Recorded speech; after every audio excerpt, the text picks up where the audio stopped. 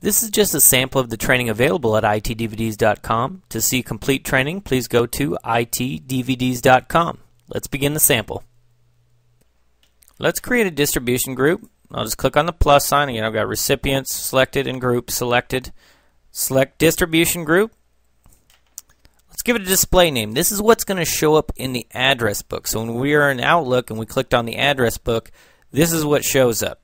So let's say this is for the IT department. Now the alias, this is what's going to be used for the email address. So the left side of the email address. So if it's itdepartment@itdvds.com, this is what's going to show up. And there are certain things we can and can't do with an email address. We can't have spaces. And if I just type a space, hit tab, go back up to it, we can see exactly what's allowed. So valid values are strings formed with characters from A to Z, upper and lower case, digits from 0 to 9. Also, we can use these special characters here.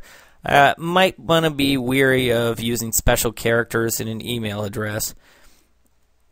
Lets me know one or more periods may be embedded in the alias, but each period should be preceded and followed by at least one of the other characters.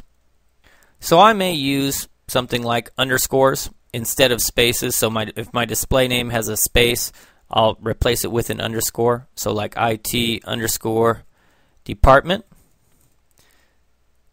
Or I may just take out the spaces.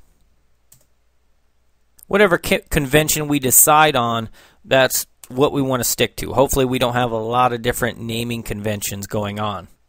Now also in the display name, where it shows up in the address book, something kind of useful is to give groups a prefix. Something like maybe DG. Or you could even say group. So that when they show up in the address list, they're all organized so that all the groups are listed together. What I mean by this, if I go to Outlook, click on the To field, is you can see how the groups are in bold, which is nice, but imagine if you have thousands of users and your groups are, intermingled with those users. That can make it kind of hard to find the group you're looking to send to. But if you have a prefix like DG underscore or something like that, then all the groups will be listed together here in your global address list, which can make the group much easier to find for the user. And then down here we can add a description. If the group name isn't very descriptive, we could add a more detailed description here. Organizational unit, these are groups that are created in an Active Directory.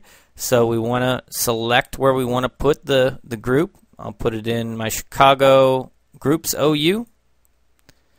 And we scroll down here. Owners, these are generally people who are going to be able to manage the group. And that's not necessarily always just the IT people. We can have groups that are managed by other people. Like let's say we have the accounting department manager, and we want the accounting department manager to manage his own distribution group. So we can do that. And down here we've got members. So these are the members of the group that are going to receive the email when it's sent to this particular group. So I might add Bob Smith and let's say Steve Bellows. We can also add other groups. That's called nesting groups. So when that happens, the email gets sent not only to the members of this group, like Bob Smith and Steve Bellows. If I added the human resources group, it would also be sent to all the members of the human resources group. So we can do that as well. Down here we can choose whether owner approval is required to join the group. By default it's open. Anyone can join this group without being approved by the group owners.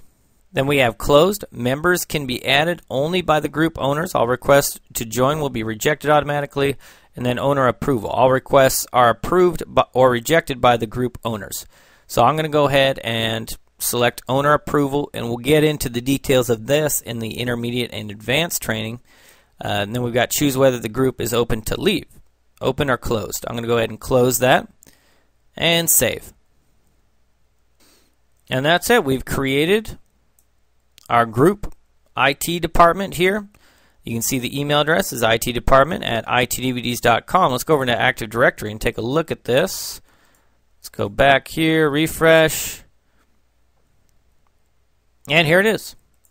So we can see the group type is distribution group universal.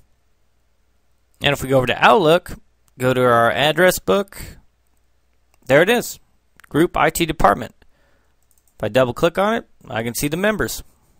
And now users can use this group to send email.